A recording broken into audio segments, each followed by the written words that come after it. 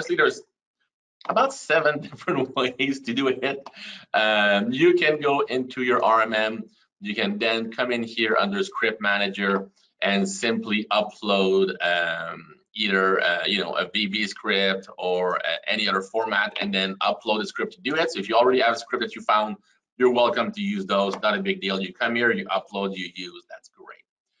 Another solution, let me just go to my other screen and find it for you guys.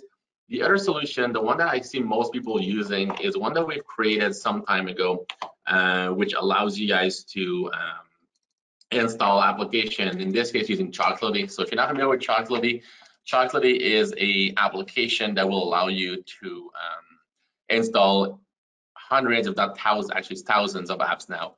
You can do install, updates, things like that for a lot of applications. So we've made a policy that uses that, so you can see here.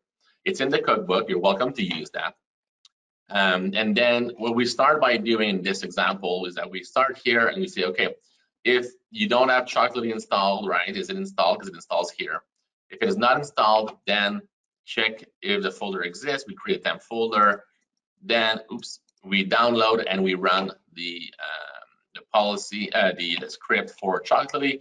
Once this is done, we take the list of apps that you would like to install. So when you run this policy in RMM, you will be asked for a series of apps that you would like to install. All you gotta do is when you go to Chocolatey, t.org, yeah, / packages, I think it's called. Yep, that's the one. Okay, and there's over 2,800 already. There's a ton of different ones. So I would like to install Adobe Reader. All you gotta do is Choco, install, and this once you have it installed. So in my case, I would add here, Adobe Reader.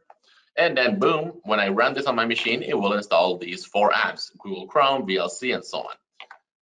If I was to go into Insight and want to run this, all you gotta do is go to Settings, Script Manager right here, do New, and then you would say Chocolatey, install apps, and then install apps using Chocolatey.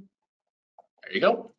Then from there, we're gonna say it's an automated task for Windows, because this only works on Windows. You browse your script file, you say save, it shows up in the list, and then simply you go to your tasks, add a task. Well, that's a Mac device, that won't work. But I would go to a Windows device, I would say add a task, and pick my script from the list and go through the prompts, and we're good to go. So this is something that you can do.